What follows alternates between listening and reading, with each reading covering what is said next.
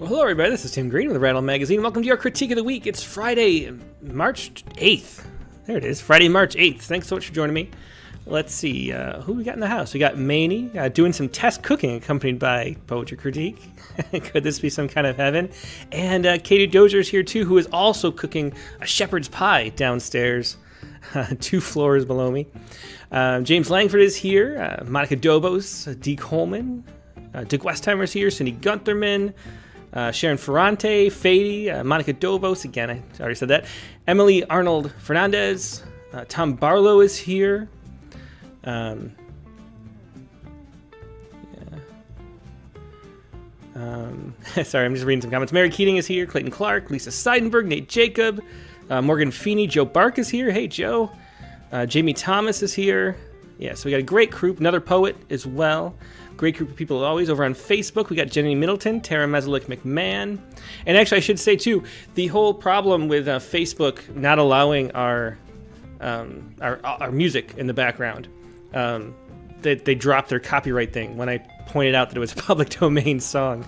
But anyway, so we're free to run on Facebook as well. Now, as always, the point of the critique is to give that workshop experience, which is so fun and valuable to poets, you know, to letting people actually know, who kind of know and love poetry, what works and what doesn't in your poems. It's something that's really difficult feedback to get. So it's very helpful if you can leave as many comments as you can as we go through these poems in the chat windows. I'll pass them as many along as I can as we go, but also the poets are here and can read the comments too. So anything can help that gives your interpretation, opinion of the poem, what works, what doesn't, what might improve it. Leave as many comments as you can. We're all trying to get better here, and that's the goal. Now we're going to start out this week talking about sestinas a little bit, because if you probably know that the prompt poem of the week this week is to write a sestina. And not only a sestina, but a golden sestina, we called it, which is you take a quote from some other poem, like you would for a golden shovel. And in a golden shovel, it would be the last, the end words would all write out that line from the poem. And this is going to be a golden sestina, where we take the quote and then take 6 words from that quote to be the end words of the sestina. And the sestina is kind of, I've said it many times, kind of famously, it's my least favorite form, I think, because the poems do tend to go on a long time, and they don't have as much music. A lot of times people write them in syllabics, and I'm a meter kind of person. I like the stress counts rather than syllabics. And but I don't know, but we have published some great ones in the past, and I was going to show one on the screen here, and just take a look at how the sestina works, so you get to know it, just if you're unfamiliar with what a sestina is. So here's a little primer on the sestina. This is probably the most successful sestina we published. We did do Kim Adenizio has a sestina on writing, I think it's called. Is that what it's called? Maybe. You can find that if you type Kim Adenizio into the search bar at rattle.com. But that only has the same word as the end word. So it's sort of a push. It's a mono word sestina. But most sestina is, start because there's 6. And so what you do here, you'll see in this poem, Rebecca Snow has these words at the end of each line: adjunct, bathtub, fate, hour, keep, and neighbors. In every stanza, there's 6 stanzas that follow that all have those as the last words. Okay? And as we go down through, and then the very last, the 7th stanza, is only 3 lines and buries those words somewhere within. So you still have those 3 words. The adjunct is here. Somewhere going to find taking a bath for the bathtub. Fate was one of them. Yeah, fate was one of them. And so that's how it works. So, and then there's a rhyme, there's a scheme, there's sort of a pattern. I think I've seen sestinas that don't do this. You don't really have to, but a traditional classic sestina hitting all the marks would have this pattern to the end words. So we have so this is like 1, 2, 3, 4, 5, 6, right? There's 6 words here. And it's kind of a complicated pattern, but we take the neighbors, we take the last line, becomes the first line. Then the first line becomes the second line. Then the fifth line becomes the third line, and then the third line becomes the fourth line. So we pull, or second line becomes the fourth line. So we kind of go back and forth. It's like you do bam, then that, then that, then that, kind of bouncing back until you land on fate, which this poem should. Fate, see? And we do the same thing for the next stanza. So, fate ends this one, so fate repeats there. We kind of go back and forth, fated, neighbors, our, adjunct, bathtub, keeping. and end on keeping. See how that works? Keeping, then keeping becomes the first word. Then we bounce back and forth. Keeping, fates, bathtub, neighborly, adjuncts, are, and we end up on are. You see how that works? And so what you get when you write this form is this kind of, and maybe the reason why it doesn't really work for me, it's difficult for me to write them, is I have a more lyrical, condensed type of poetry that I tend to write. And this is great for, I always think of the peak of sort of maximalist, like energy kind of spunky poetry is Denise Duhamel. And I'm sure she writes sestinas all the time. I can't think of one offhand. But when you like want to pack in a lot of stuff, and then you have this like sort of faint in the background kind of echo coming up with sort of callbacks to the poems or to the previous. And so you kind of keep hearing these same words over and over again, but it's a really subtle effect. And it works great for this poems with a lot of stuff in it. And so that's what we have in the sestina form. Let's sit back for 3 minutes, though, and let Rebecca read this poem for you, just to get in and listen to when you hear those echoes of the words. And this is what we do with the form. And it is a good way to, if you're going to have that kind of maximalist style with a lot of substance and a lot of things going on, a lot of items, a lot of movement, a lot of stuff in the poem. It's one of those things. It's a great way to sort of keep it within some kind of form. And to me, that's the way that echo comes through of all these words. So listen to this as we go with Rebecca Snow's Sestina for Adjuncts. Maybe I'll pause it to highlight a couple things as we go too, but here we go. Sestina for Adjuncts. Caring is all about shit, the lady in the van. All those articles on the nationwide plight of adjunct faculty failed to mention sewage backing up in the bathtub, a slumlord using the Roto-Rooter man to manage another teacher's fate. Replacing the pipeline costs over 10 grand.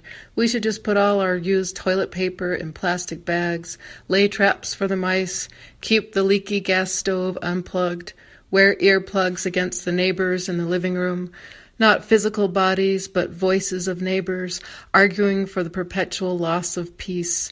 Conversations adjunct adjacent, rising in noxious waves from the apartment below, keeping fingernail on the chalkboard time with grading papers, the bathtub devoid of candles and Epsom salts because we associate our state of mind with slaves and victims of domestic violence, fated to bless the salaries of university presidents and higher admin fates in offices with views of all those roofs devoted to smart screens, neighborly online tutorials that teach the students to use a comma splice as if our semicolon has lost its head.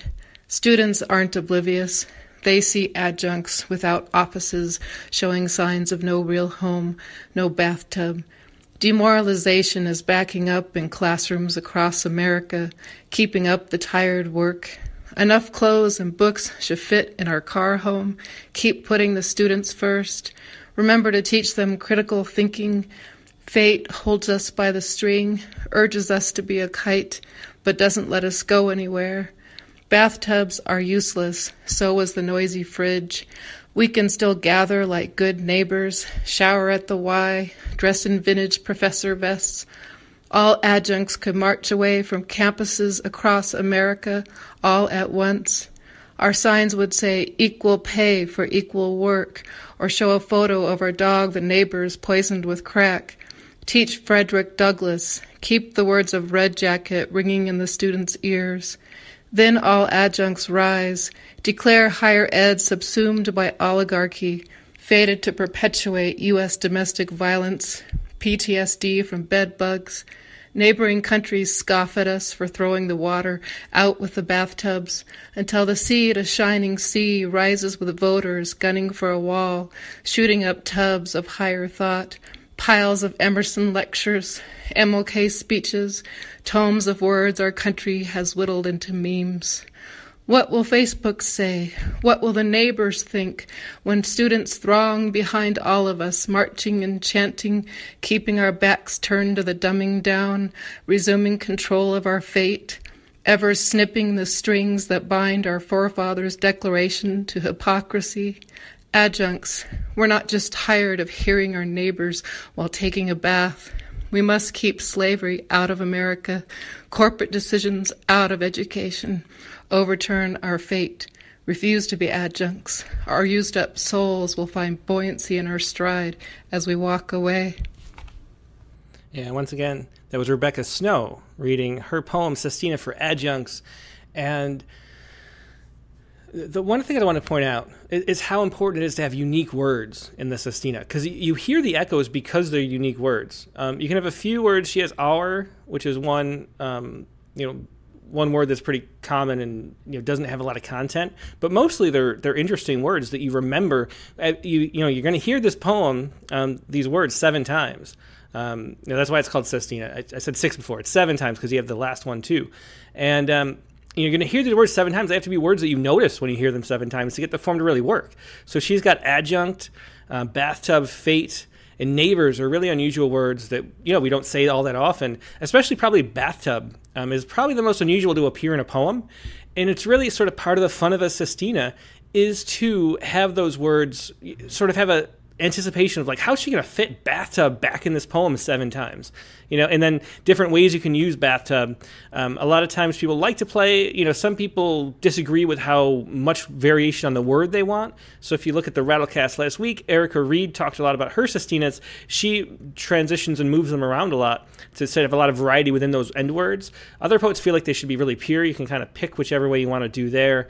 Rebecca's a little bit in the middle between the two. She has mostly the same words, but then, fated is one, so she reconjugates. She turns this into a noun, the fates. And then bathtub later was just, there were just tubs here.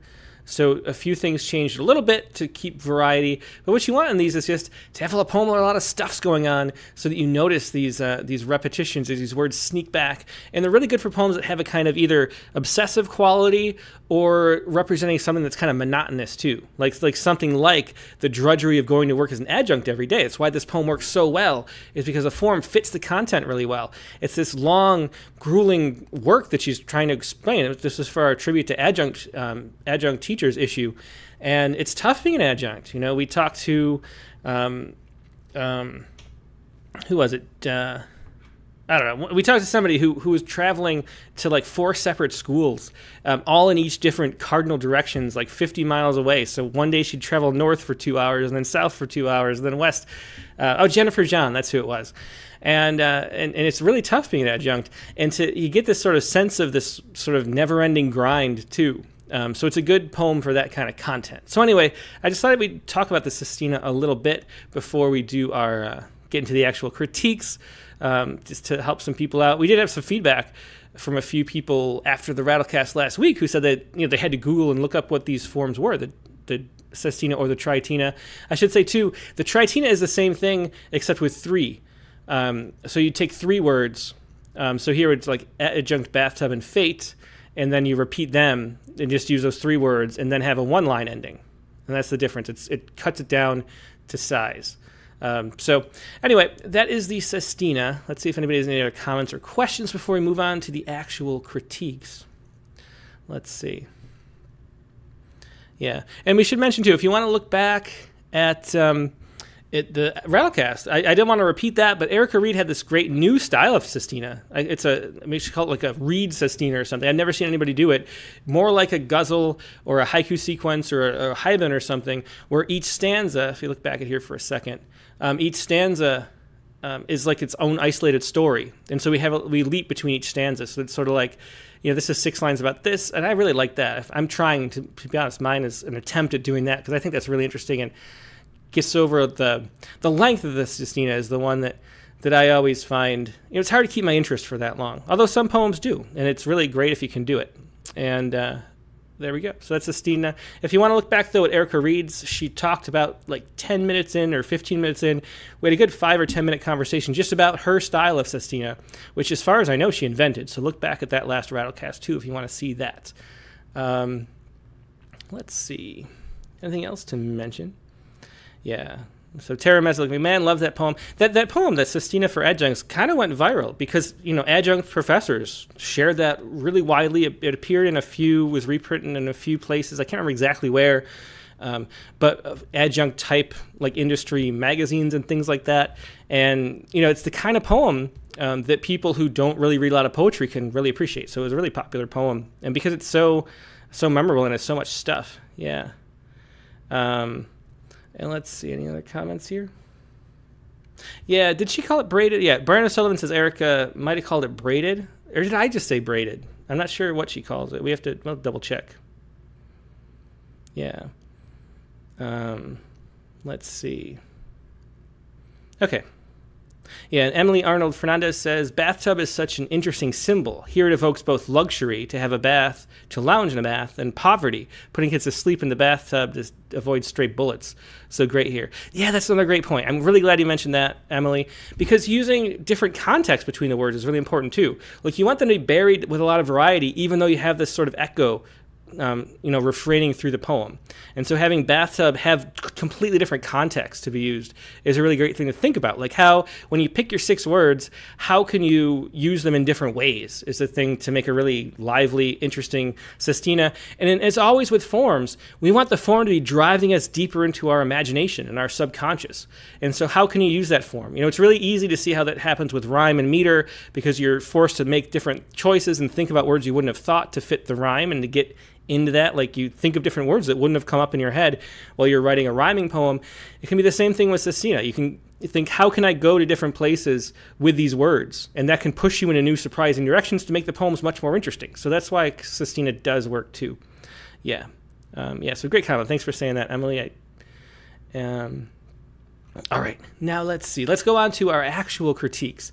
And we're going to move through again. If we haven't done this in a few weeks, we're going to try to mix it up a little bit more. I'm getting a little more caught up. We're up to June. It's not terrible, but I do want to get caught up as many as I can so that we're a little more timely with the critiques. This is Dana Wilkinson from June 12th, 2023. If you want to submit, go to rattle.com/critique. You can submit there or just through Submittable to our critique. It's only considered for critique if you submit it to the Critique of the Week category on Submittable. But if you'd like to submit a poem or two, hopefully 2, then do it there. And of course, if I see you participating here all the time, I'll move you to the top of the line as well, so you don't have to wait. But the people I don't really see participating themselves, we're just going to go to the back of the line, and the line's pretty long at this point. We're 87 poems deep and going back to June 12th of last year. So anyway, this is Dana Wilkinson. The poem is Believing, and no questions or comments other than the poem itself. So let's take a look once it loads. Come on, Submittable, you can load. Okay, hang on. Sometimes it does this, where it doesn't load. I'm going to refresh the page, and I might have to re-log in.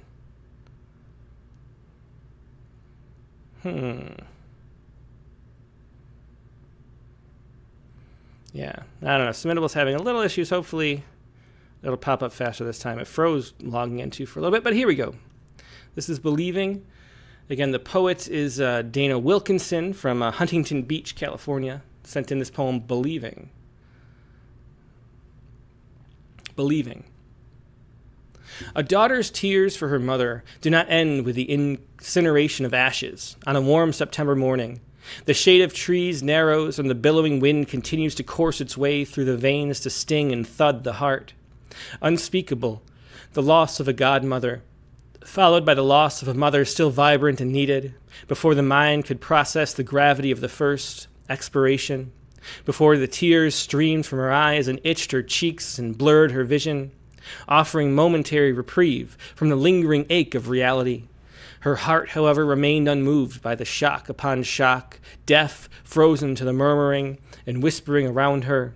She stood on the precipice, looked downward into the vast emptiness. Others reached out to stroke her arm and sing melodies of God, reminding her of his faithfulness, an amorphous force that had somehow enveloped both godmother and mother in one mighty swing. The outrageousness of the double loss caused bile to rise to her consciousness. One funeral was enough. She thought 2 funerals within days obscene. She sat, bewildered, faith torn. She hated God. The morning of her godmother's departure was dark and still. Her sister sighed gently in the next room, when the shade of her godmother softly unlatched the door and stood in the parlor patiently, waiting to say goodbye. At first, she believed it might be her mother, that the venom of cancer had reattached itself to her tender form, but the presence carried a fragrance not belonging to her mother, one of citrus and rain, and, so she understood before the phone rang, the news of her mother's death came less cordially shared over the phone in staggered tongue her father's heroic in moments of destruction. Brought the news to her, with love and faith and goodness attached. She wondered why it could not have been him. When he echoed her thoughts, she sat mute, shame curling around her intestines, sputtering outwards, bending her world. The rosary was beautiful, her godmother encased in glossy oak, her strawberry red hair brushed and gleamed, hands folded neatly above her belly. So she touched the opal skin of her cheek. Her hand lingered, feeling damp chill of death. She would not attend the funeral. She had said goodbye to her godmother, and all residual ceremony. Only memory and love remained. The morning before her mother's funeral, before she could board the plane to sail to her family's side and finish her grief, the world collapsed around her. The twin towers crumbled, shaking precedence over single loss, strangely muffling personal tragedy. She must find another way to say goodbye to her mother. The world coalesced as the tires moved across gravel, windy roads, freeways. A river of light surrounded her, ushering her as she moved towards her mother. Deliberately now, she pursued the love of her life. To the very edges of her universe she traveled, running and stumbling and falling to her knees, believing in the truth and everlastingness of love and final reunion. So that was this poem. It's a pretty long one, Believing, by Dana Wilkinson. And to me, I think the poem... my first thought is that it goes on a little too long, which is frequently my thought. I mean, you'll see that very often as something I say here, because really, attention is the currency of the 21st century. It's hard to keep people's attention. Some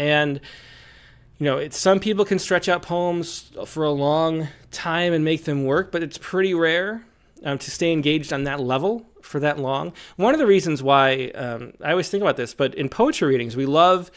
the audience really responds when we have this sort of extemporaneous talk between poems, describing them and chatting a little bit. It's to break the mood of tension, because we just don't have that focused amount of time we spend on stuff very often in the way that poetry is an intense focus.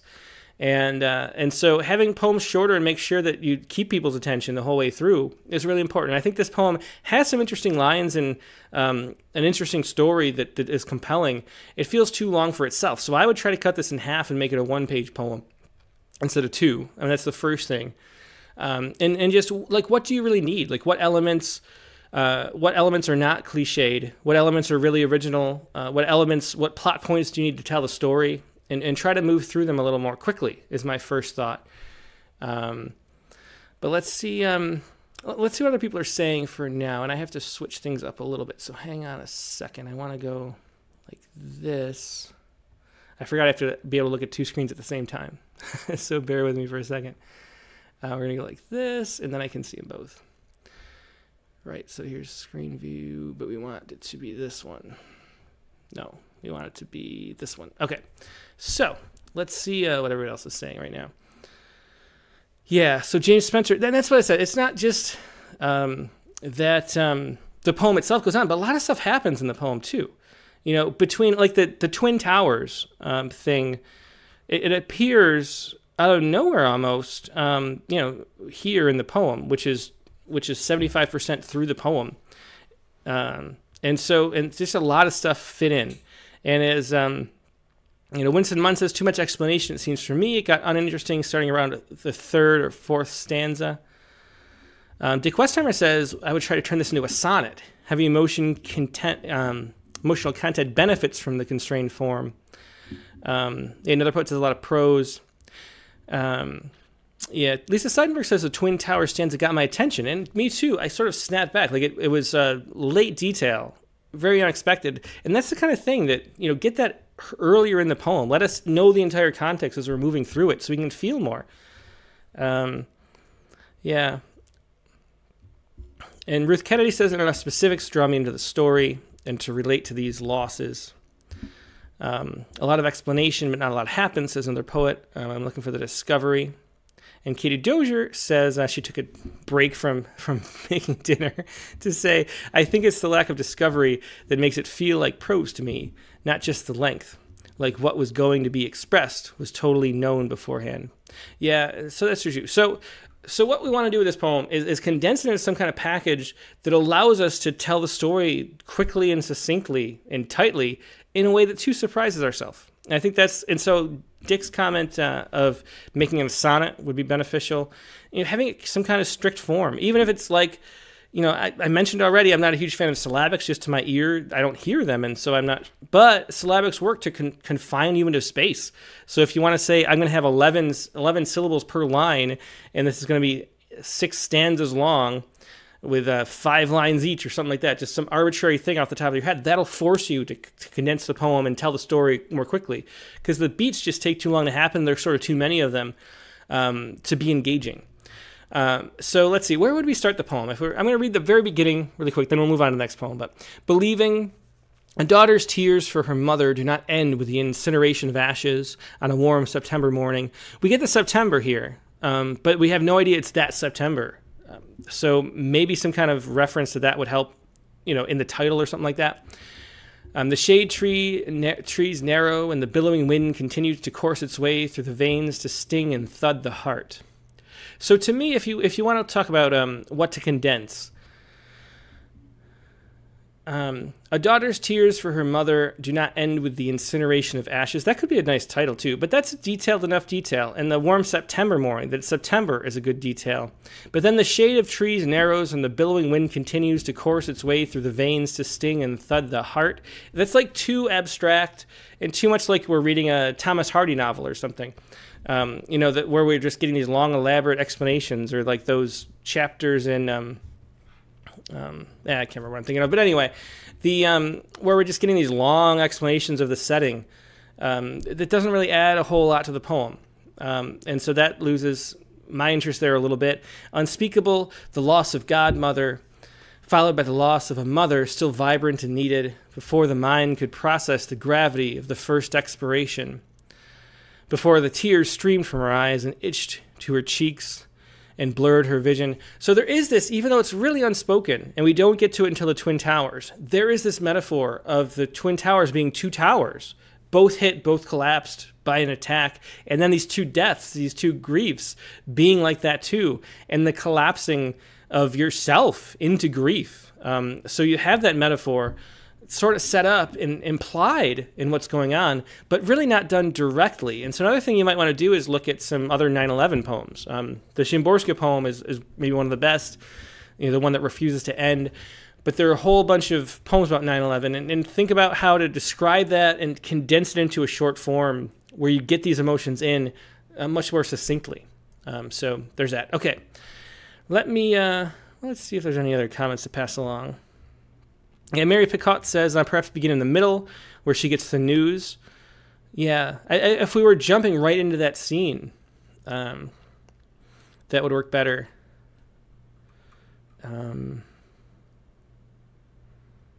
Yeah, Mary Picot says, too, is the title about believing or grief, combined with 9/11, perhaps something that describes grief, the collapse, perhaps.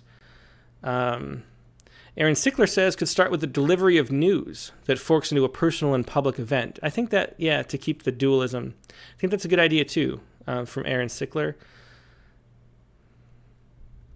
Brian O'Sullivan says, also, I think taking precedence over single loss made the 9/11 beat too abstract. Maybe it could have been a more concrete image, like falling towers crushing her, dark flowers.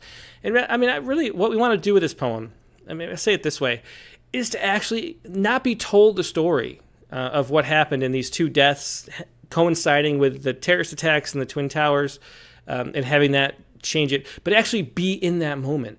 Like, think about how you could make us, as you're writing this, be right there. And a few people already suggested to start with the news arriving, and actually, show that scene of that day where you found out these 3 really pieces of news. In that, puts us in the scene and makes us feel what it felt like, have some idea of what it felt like to have these 2 losses coinciding with the terrorist attacks where everyone was focused on. Because it must be really surreal. I have a friend of mine who was fired, or he lost his job, he says, on 9/11, and he worked in New York. It was just total coincidence. He got fired and then went down and outside and crashed into the thing. Like, he showed up at work one morning and they said, go home.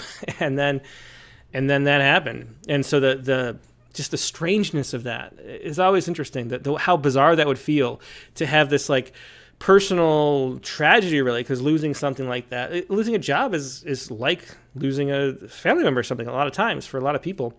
And having that coincide with this public event and having that private public grief going on and strange, it's just a surreal feeling that's really interesting, I think, to share in a poem. So focus more on being in that moment, and I think that will really help the poem come to life. Okay, let's move on to another one. And before we do, let me click this so I know that we went over it. And we'll go next to, this is Jessica Campbell. The poem is The Wisdom Tree. Again, no questions. Jessica's from Oregon. And she sends this. Interesting font, too. Here we go. The Wisdom Tree. The Wisdom Tree. In a forgotten grove where silence prevails, stands the wisdom tree with tales to unveil. Its roots delve deep, reaching through time, gathering wisdom in branches sublime. From its ancient boughs wisdom cascades, lessons of old in whispers and shades. Through stormy seasons and tranquil days, the wisdom tree thrives, forever ablaze. Its leaves, the pages of countless tales of love and loss, of resilience that prevails. With every breeze its wisdom takes flight, guiding lost souls toward their inner light. So seek the wisdom tree with reverence and awe. Let its teachings ignite your inner core. For in its embrace you shall surely find the answers that dwell within your mind. So that is the wisdom tree. Again, the poet was Jessica Campbell. And so first of all, the thing that stands out right away is just the font. So I might as well address that. It really, the publisher is going to use the font. No matter who the publisher is, what you're having published, the font is up to the publisher, not the poet. We don't do, unless you're making like a broadside and you're an artist and doing things, getting a fancy font is not something you want to do. It shows, first of all, it doesn't matter what font it is. And it shows that you don't really understand how it works too. So it's sort of a sign, anytime you see it, as soon as it pops up, you're like, as an editor reading submissions over and over again, no matter who the editor is, you're going to say, oh, this isn't like a person who knows what the game is, what the situation is, probably hasn't read a lot, hasn't shared poems very often. And, there's nothing wrong with that. Just telling you that, use a font that's really standard. You don't want to use a font that makes you think about the font, because the content of the poem is what matters. I mean, the poem is not the words on the page. The poem is the shape of the breath, the dance in the mouth. And it doesn't really matter what your font is. The editors use a font for reading ease, for the feel, in that way, but they choose it. You're never going to see a magazine where every poem is in a different font. So just don't bother submitting with different fonts. It's a waste of time, and shows that you don't realize it's a waste of time, I guess, and so you don't want to do that. Now, this poem is a sort of a classical type rhyming poem, and I think the thing to do here, the main thing we should think about, just notice here that every line, there's no enjambment. Every line ends with a comma or a period, and so we fit that into that form.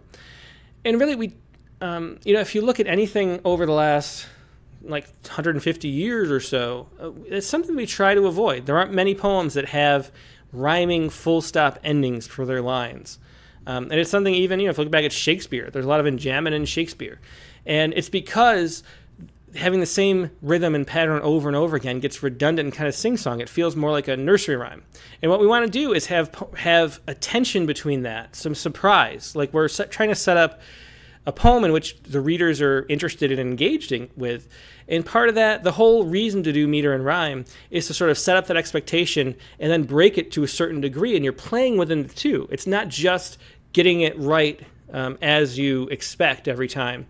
The real energy from a formal poem is from the variation within that, and the variation comes from having the sentences continue past the line. So it doesn't really end there, and you push forward. So the lines end up having different kind of lengths and different kind of rhythms.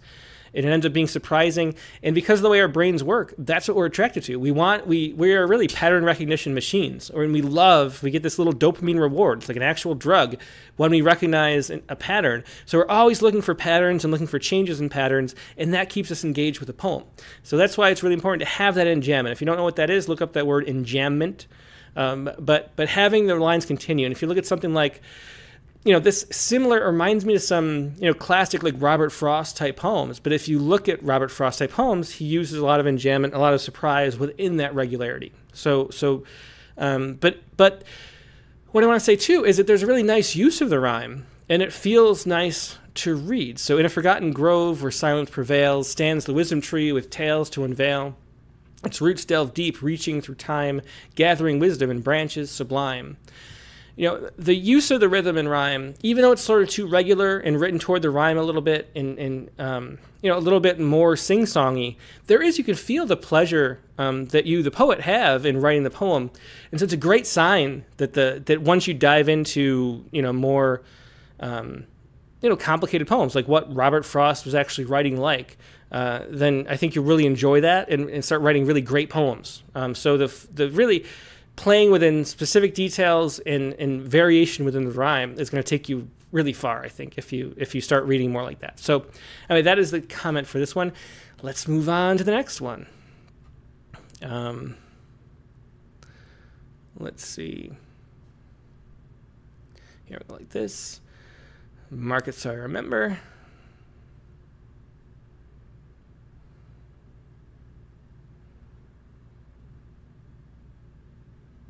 Okay. Next we have They Will Never Know. Am I enough or just trying in vain? What makes someone a true poet? That's an interesting question. Luisa de Araujo is the poet from Celeste St. Cloud. Not sure where that is. I'm kind of curious now. Let me look up. I'm going to look this up because I'm curious. Celeste St. Cloud. That is in, zooming out. Oh, that's outside of Paris. That's interesting. Okay. So, this is Luisa de Araujo with outside of Paris. And the poem is They Will Never Know. Here we go. They will never know. I'm the daughter of a white man and a black woman. I'm the mixture of two paths. I'm a mix of stories. I am the result of love between two people of different colors, but with the same. I'm the result of the love of two people who came from different situations, the different creations. I'm the daughter of a black woman. I am the daughter of a woman who's a maid. I am the daughter of a woman who is repressed every day for her color by society. I am the daughter of a woman that society sees as shame, like the ugly duckling of history. I am the daughter of the woman who has been in this country for so long. I am the daughter of a woman who every day lives a struggle against discrimination, prejudice, violence, exclusion, oppression. I am the daughter of a black woman that constitutes the basis of this nation as its ancestors who carried within their souls generations and generations of women and men that to this day remain. That to this day make your story not forgotten. I'm the daughter of the revolution. So for this one, the question was, what makes someone a poet? And to me, I think what a poet is, it's someone who explores the world through language. And that's really the simplest basis for what poetry is, in my opinion. It's using language as a tool of understanding so that other people, at one level, but even more primarily yourself, can have a better understanding of the world, a better view of the world. And so a poet is someone who, takes language, takes the ways that syntax and structure and sound, there's a musicality to the way we speak. Someone who uses that to generate access to their subconscious thoughts and bring them forward and surprise themselves and then surprise and delight others so we all become more human. That's what a poet is. And so if you're pushing toward that, if that's what you're trying to do, then you're a poet. That's my quick definition. And so here, I think there's poetic elements here, but to me, so the thing that makes this poem poetic, there's one of the things that's really popular in more modern poetry is we get less away from the meter or farther away from the meter and rhyme that we saw in the last poem. Is the typical way is to use rhythm of speech as sort of the part that's music. And there is a great rhythm here because of that repetition of I'm the daughter of this, I'm the mixture of this, I'm this, I'm this, I'm this. That repetition makes this, sort of propels us into the category of poem, let's say. So I think that works. And then exactly what we were talking about with the last poem, with rhyme, we want to do the same thing with repetition, where we set it up only to break it and play with it and twist it, because that's how you keep people engaged on that linguistic musical level. It's the same thing if you're listening to like a symphony orchestra or something. There are these little movements, and then they come back and repeat. It's the same thing in that sestina, where you get those words that repeat over and over again. Our brains are really stimulated by looking for patterns, seeing them broken, seeing how they can be twisted and manipulated. We love that. We just can't help it. It's in our DNA. That's how humans evolved. And so making patterns, breaking patterns, playing within the patterns is the same thing. And so you see it in music with the way that the verse and refrain and bridge structure, that bridge comes in and it's different. We get like a jolt from that in a song. And there's so many things where you see that, because that's really how things work within the human neurophysiology.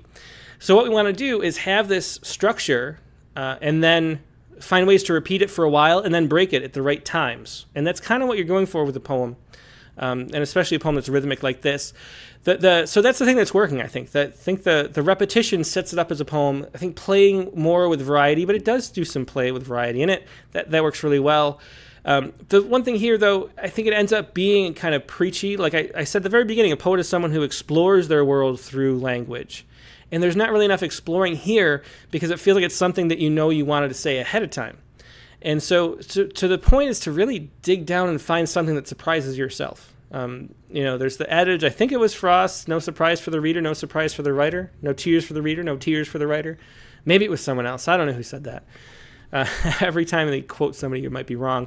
But that applies no matter who actually said it. You have to sort of feel while you're writing the poem. And if you can feel while you're writing the poem, you can sort of feel your way through into making other people feel. And that's what we want to do with a poem. So the fact that we sort of get to this, I'm the daughter of a revolution, it feels like, you wanted to say that at the very beginning. That this was, you set out to say, I'm the daughter of the revolution, I want to write a poem about that. And you wrote to that, knowing that you were going to write to that. There's just no surprise here. And so a great way, really what we want to do is let our subconscious go and let ourselves be free to surprise ourselves and to say things that we didn't realize we thought, And so you can use the rhythm. I'm the daughter of a white man and a black woman. I'm the mixture of two paths. I'm a mix of stories. And I think that's that set of three. We get those three rhythm.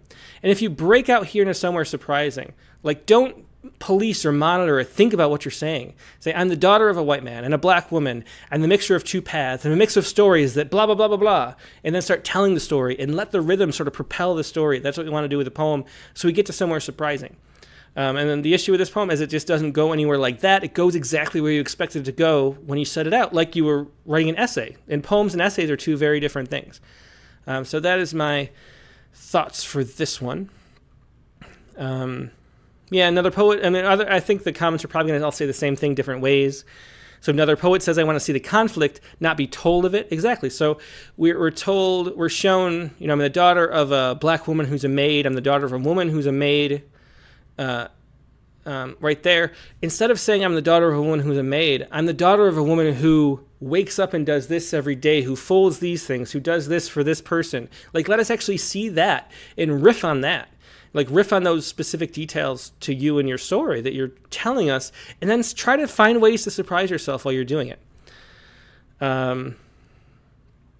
Dick Westheimer suggests start with the last line and see what's emerged. That's another way. If you know you want to write a poem about being the daughter of the revolution, and that's where it's going, what you want to do is push forward farther into that and figure out why. Why do you want to be the daughter of revolution? What does that actually mean to you? What would that look like? And so one thing, like Dick suggests, start out with that as the first line, and then see where you can surprise yourself from that point, because you already know what you wanted to say there.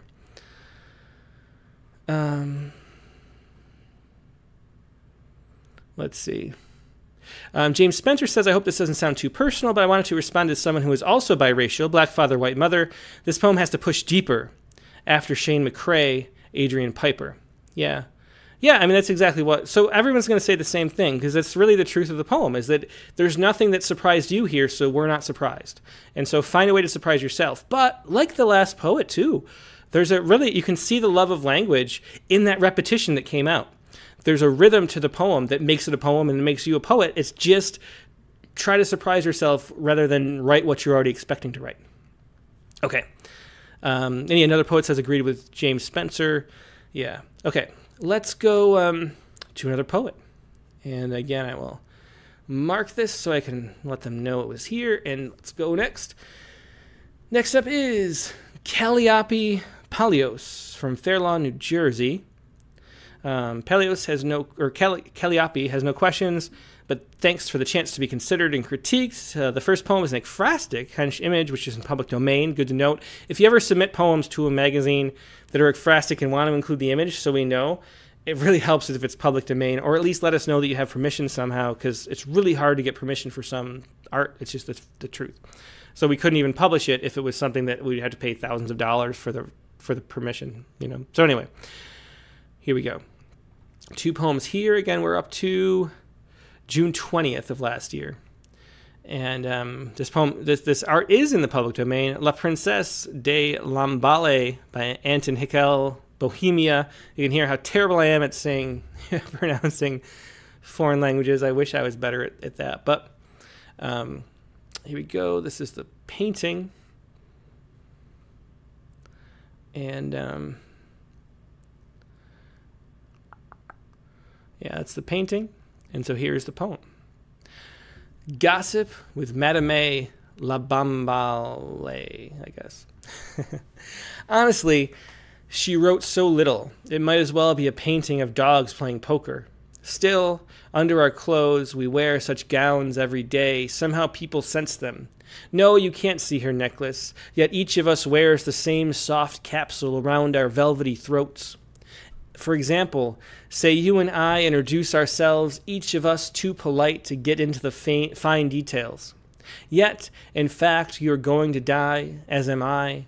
Neither of us has read the message in our capsule, the rules of the game, and when you'll have to throw in your hand. As likely neither you nor I will be torn limb from limb by a frenzied mob. Likely historians will not shout at each other about whether or not a rabid soldier tore off our labia to wear as a mustache. For example, our severed head won't be freshly made up, curls perfect, foisted upon a spike, gleeful parade past the Queen's window. No, our hours are somewhat quiet. We languish, playing solitaire, enjoying the fascinating thoughts prancing through our heads as we place our bets and lose again. Now, if you could read your capsule, your mind would dismantle itself. You'd perhaps find her lace handkerchief somewhere under your own robe and try to tell people about it. We are one, maybe somewhere in the drawer of a pretty little desk, some pleasant afternoon, playing at being a lady. You'd find a silver pistol in the drawer and realize you're playing Russian roulette. Well, that's interesting. So I think this does a great job of, move this so we can see it a little better all at once. And this is, once again, the picture that we have. And I think this does a great job in ekphrastic poems, which is what this is. That's a poem written after a painting. One of the great moves is just to speak for the person within the painting and make it a persona poem. And so here we have that, sort of, because we don't have it in the first person, but we have access to her thoughts. And so Gossip with Madame La Bamballe. Honestly, she wrote so little, it might as well be a painting of dogs playing poker. So right there, I think it's a great opening. I really enjoyed this because, it sort of tells us what we're thinking, which is a way to get sort of on board with it. And it sort of accesses the thoughts of it's like somebody knew the actual person. And so we get to have that sort of inside info. Another thing we love to do as humans is like gossip and hear, get the tea. And we get to have that sense here. So it's a sort of fun way to open a poem, having some kind of conversation. It's in the voice of somebody who knows this person, which is great. Honestly, she wrote so little, it might as well be a painting of dogs playing poker. One thing I would point out here, the still and then the irregularity of the punctuation, unless it serves a good purpose, I would really highly recommend just using regular punctuation. So, so endless was a period. A comma there instead of a period. I'm not sure why that's a period. And continue with regular punctuating throughout, unless you have a really good reason not to. I don't see a good reason in this poem, so I definitely punctuate it correctly. Yeah. Tambrella says, I'm not sure, but I think sometimes the art may be beyond copyright, but the photo of the art is not. And that could be, it is complicated. But, yeah.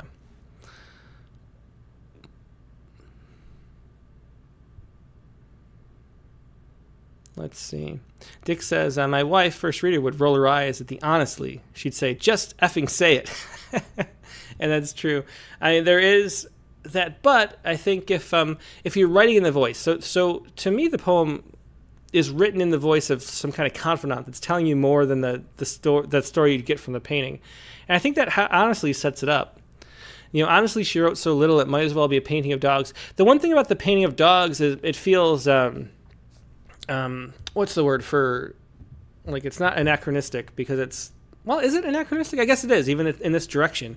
It's something they wouldn't have, the dogs playing poker painting is like the 20th century. And this one is, this painting is 1788. So the person speaking wouldn't know what a dog's playing poker is. And she would have to be speaking to someone in the future who would get that reference. There's something a little odd about that. And if you're going to do something like that, I'd continue that and play up and have fun with that. It's an angle that you can have to add detail and interest to the poem. If you're not going to do it again and it really doesn't come up again, I would cut that for consistency.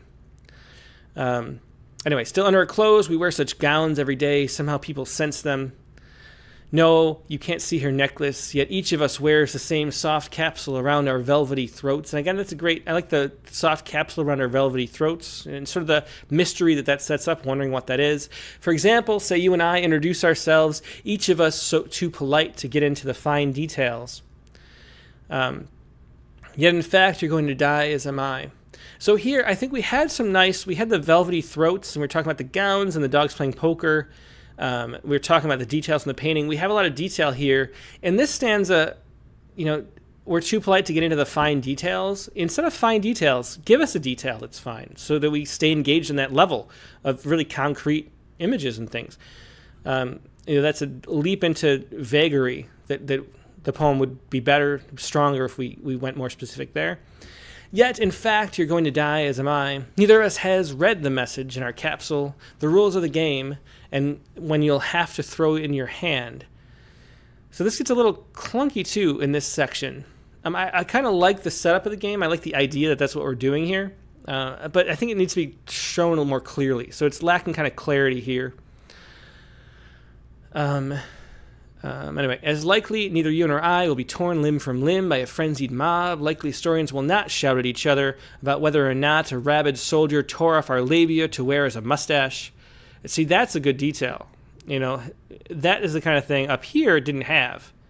And so dive into those details, because that brings the poem back to life. For example, and I wouldn't do the for example. I think that what Dick Westheimer said about the honestly applies here to for example. It doesn't feel natural to a voice you're trying to establish, and so just jump into our severed head. There's no need for the for example. But again, I think the really nice part about the poem is the strangeness of the voice of who's speaking and the dogs playing poker. And we kind of lose that and get more into just a straightforward story. And it's less interesting there. Okay. So I think, keeping these details, keeping it feeling like a voice, that some interesting character, some person with personality is actually telling you this. I think that really is a strength of the poem at the beginning, and we got to keep that the whole way through. Let's see. For example, our severed head won't be freshly made up, curls perfect, foisted up on a spike, gleeful parade past the queen's window. So great details there, just don't need the for example. No, our hours are somewhat quiet. We languish playing solitaire, enjoying the fascinating... So I don't know who the hour is either. I think that's part of the problem too. I imagine it's somebody dated back here, because she wrote so little. But later on in the poem, the hour becomes the present, and so that's sort of a change in the perspective. And I think sticking to, I talk about this all the time, but it's really important and really works well to have a specific character, not you necessarily. It could be you, but it could be anybody. Imagine the actual person. I mention this all the time. Ron Kirchie's a poet we've had on our podcast a bunch of times, or a few times. He has these novels that are really popular young adult novels. And he has this entire map he makes of the town that he makes up within the novel. So he knows which every street is named, what every person who lives in each house on the street is like, which businesses are on the main street, all that kind of stuff, even though he'll maybe use 2% of that fact within the novel itself. But having all that detail surround the world makes the world come to life. And it's the same thing having a specific character, even if we're not going to know who this character is. In your own head, imagine a woman wearing a certain kind of dress, if that's who it is, in this era. Have a certain, an actual person, imagine an actor speaking this to you and speaking to somebody else too. Have it be a conversation between two people. Is she talking to you, the writer?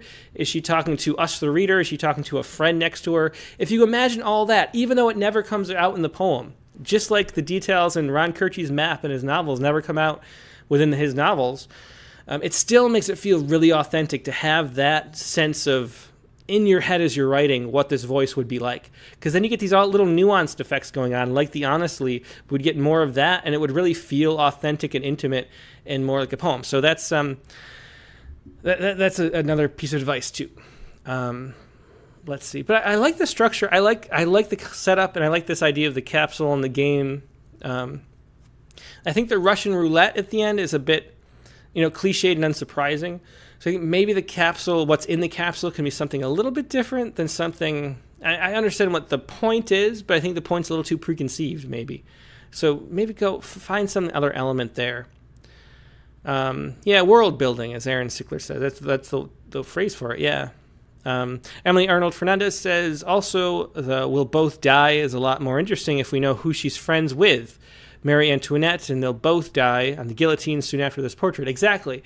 Like just those details, so we know who's talking to who about who. And Udo is the writer, and that keeps everything really authentic. D. Coleman says, interesting what you researched. Let me see what she researched. I missed that, I think. Or did I read that wrong?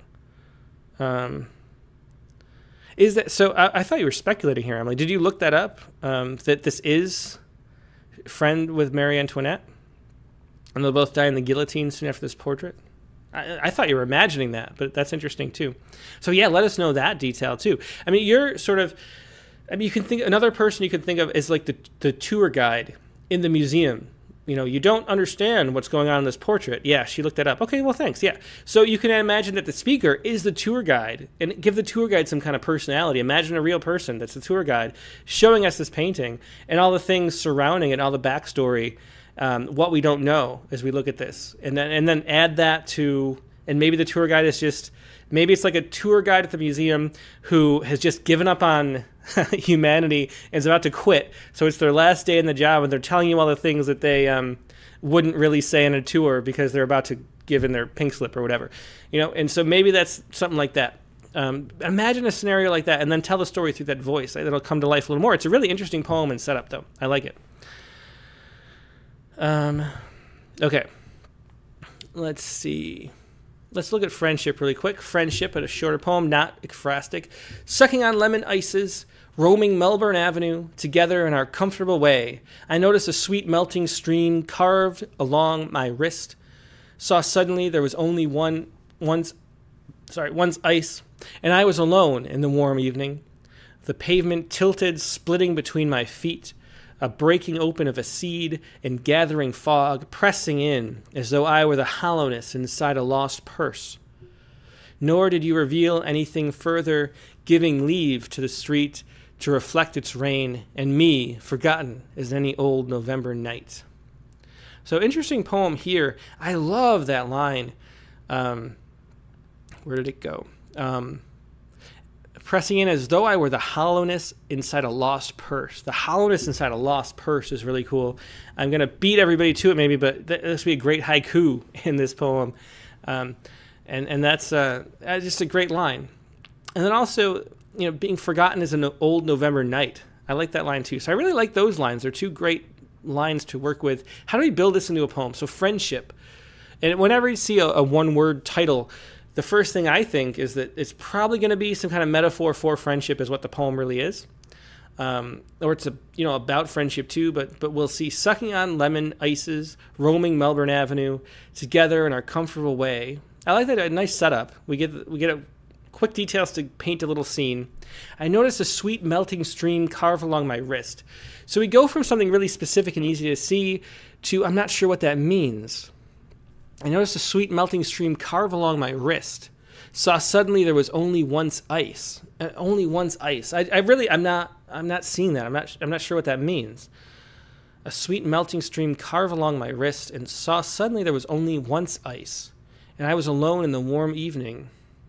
You lose me there on that part.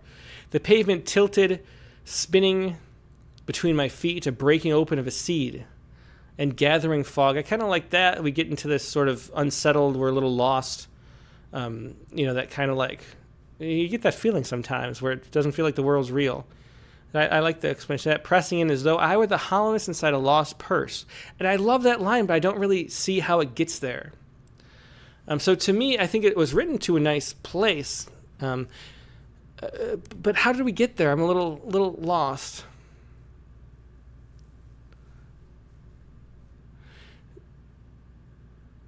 Oh, okay. So I guess I just meant the ice. Marianne Keller says the ice is melting and dripping down her arm. Oh, okay. Oh, yeah, I had trouble resolving that image. So she's holding like an ice, like ice cream or Italian ice or something, or an ice cube. I noticed a sweet melting stream carve along my wrist. So suddenly there was only once ice, and I was alone in the warm evening. How am I alone in the warm evening? That leap is too much for me.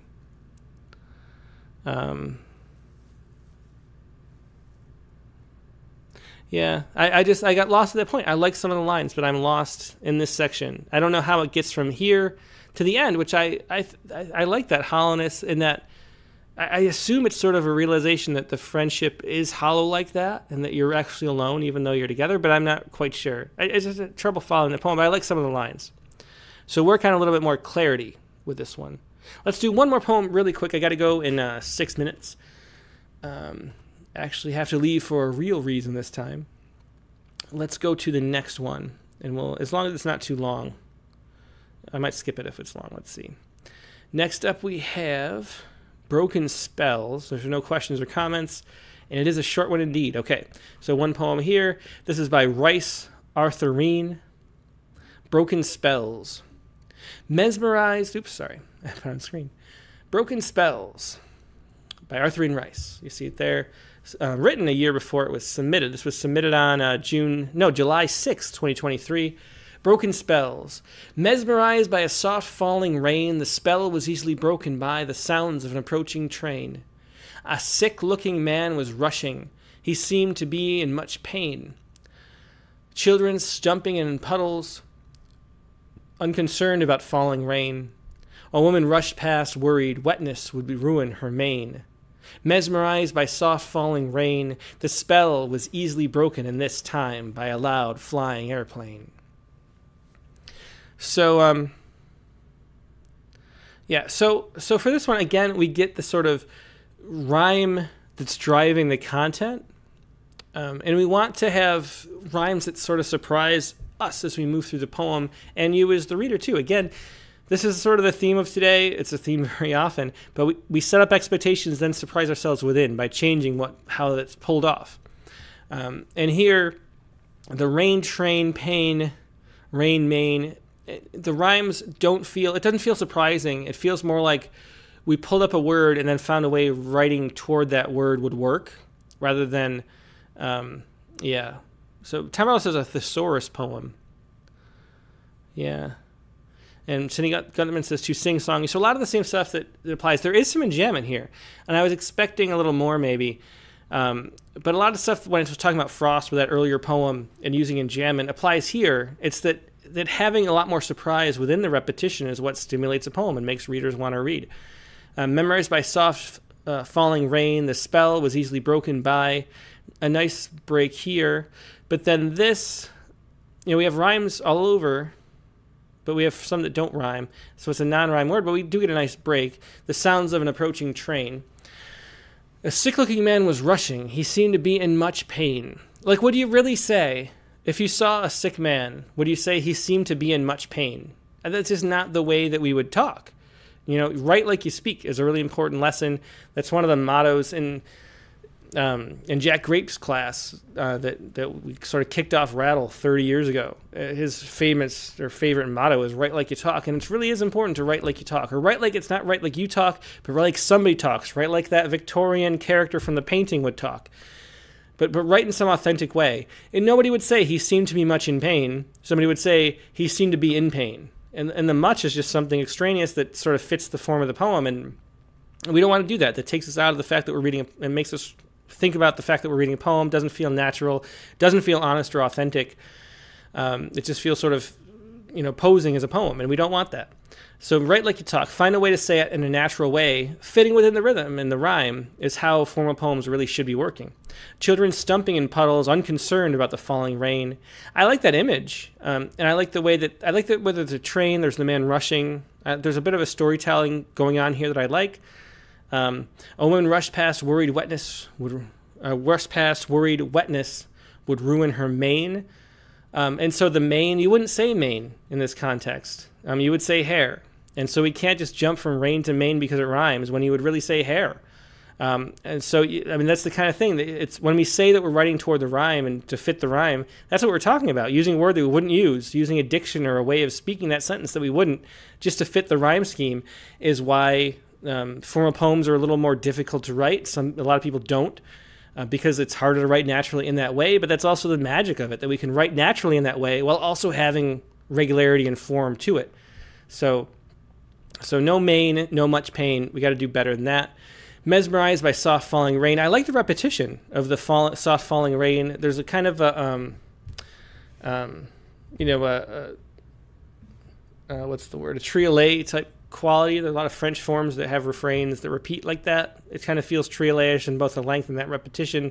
Looking at that form, maybe writing in that in this and that form, or the pantoum, like a tiny pantoum. Like, look at some forms and always try to see if you can fit it into form, because that makes poems work a little better too. Mesmerized by soft falling rain, the spell was easily broken, this time by a loud flying airplane. And that feels like I thought of a rhyme, airplane, so I'm going to throw an airplane in. We need more.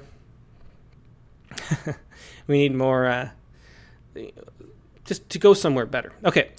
One more thing. Ivan Gore says, okay, I'll be the one to mention the center justification. And yeah, we tend not to, again, like the unusual font, which is an interesting, fun font that we saw in a previous poem today. Center justifying a poem shows that you don't really read a lot of contemporary poetry or even traditional poetry, because we couldn't really center poems as we were writing until we had a word processor. There's a way with a printing press to do it, but there was sort of you could, but you weren't writing with a printing press. And so if you were writing a poem, you were just starting the new line at the edge of the page until we had a word processor. And the truth is, too, there's something that makes reading a lot easier. It's why books with paragraphs work. But when we know as soon as we get to the last word, this place is where we have to dart back with our eye.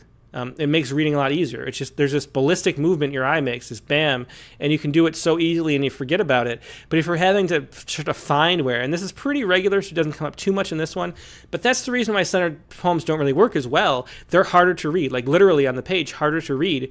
And like we said before, a poem is a regulation of breath, not how it looks on the page. We want it to be read easily. And so if you have to find where the next line starts, it feels chunky and clunky and hard to read. So we don't tend to center poems, and it's a sign that you don't read a lot of poems to know that we usually center poems. We've done a few poems in Rattle that are centered, and they can be great, but we don't do that very often. Okay, we got to wrap it up. I got to go. It's been a really fun critique of the week. Everybody, thanks so much for joining me. Looked at a lot of poems. Let me set a note here. We looked at a lot of poems and those sestinas too. So write your sestinas for the Rattlecast this week. This week's guest coming up on the Rattlecast is going to be James Cruz. He's got those wonderful anthologies. This is just one of them, The Path to Kindness, Poems of Connection and Joy. But he puts together these great anthologies of poems that are really popular and really, having positivity within poetry is something that's missing. So it's great to be talking to him about that. He's a great poet too in his own right. We'll be talking about his poems, talking about these anthologies, his view of the world. Rattlecast number 236. Monday, March 11th, the regular time, 8 p.m. Eastern, 5 p.m. Pacific, with your golden sestinas, too, as the prompt lines. That's Rattlecast number 236. Hope to see you there. Hope you have a great weekend, and I will talk to you later. Goodbye.